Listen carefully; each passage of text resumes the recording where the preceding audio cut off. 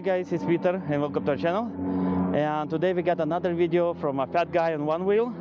And this video is a little bit overdue actually. Probably 3-4 weeks ago or so I was planning to do a 500-mile review on Superflux. Right there's a Superflux. It's a high torque revision. But now it's approaching 800, which let's instead of 500-mile review, now it's a 800-mile review. Pretty much I own this guy, I mean not the board, the Superflux itself, probably like 3-4 months ago I bought. I really love it. I'm riding quite often. Let me keep riding and then I can fill you in a little bit more details about the Superflux, why I really love it. The thing is, like I said, I mean I love that motor because it has a lot of torque, really a lot of torque compared to future motion motors. Plus it's more efficient. A lot of people think due to have more torque it will be less efficient, will be do much worse on battery.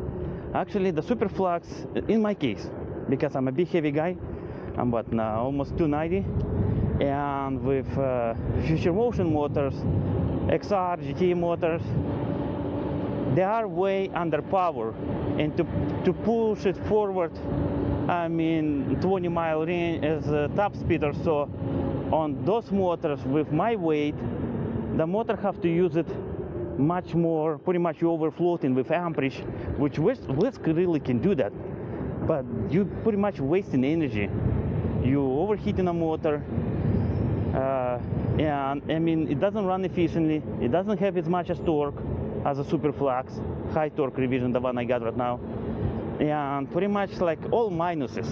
If you super light guy, 150 pounds or less, there's another things, you know. I mean,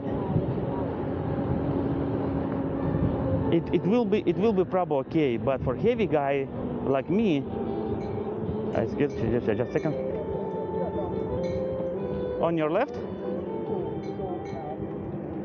All that? Yes. Yeah, pretty much 20 miles already. Well guys, pretty much that's all I got for this video. I hope it was interesting, enjoyable. If you guys did enjoy it, thumbs up. If you don't want to miss any future videos, subscribe. We will be really appreciate it. Thank you.